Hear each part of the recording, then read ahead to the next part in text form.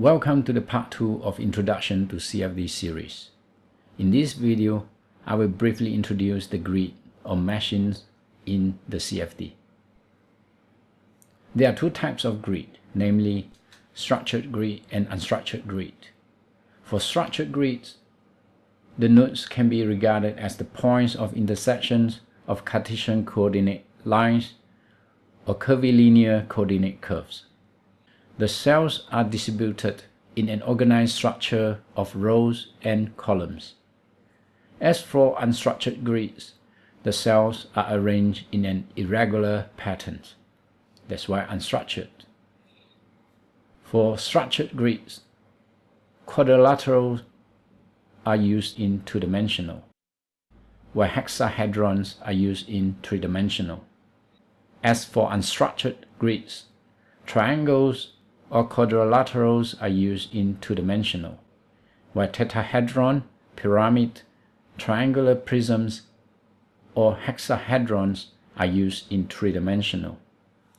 Disregard the types of grid you chose, structured or unstructured. It is the quality of the grid that is most important for reliable CFD solutions.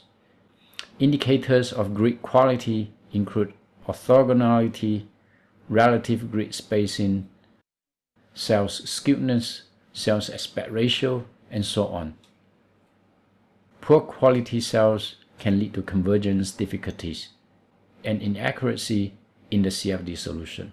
Therefore, it is worth spending more time in generating a good quality grid if this is what it takes. If we were to approximate the derivative at point 1 by first order approximation, we have dy by dx approximately equals to delta y by delta x, which is equal to delta y by x2 minus x1. When delta x is small, the slope seems to represent the derivative well. But when the delta x is big, the slope is clearly different. Since the cell size represents the delta x, so technically, the smaller the cell size, the better the numerical approximation by CFD.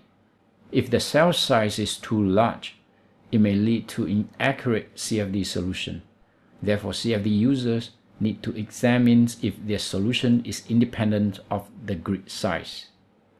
The standard method to test for grid independence is to increase the grid resolutions and repeat the simulation. If the results do not change appreciably, the original grid is probably adequate. However, if there is a significant change in the solutions obtained from the grid of higher resolution, it means that the original grid is likely inadequate.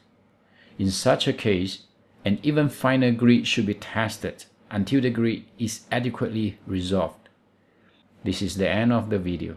Thanks for watching.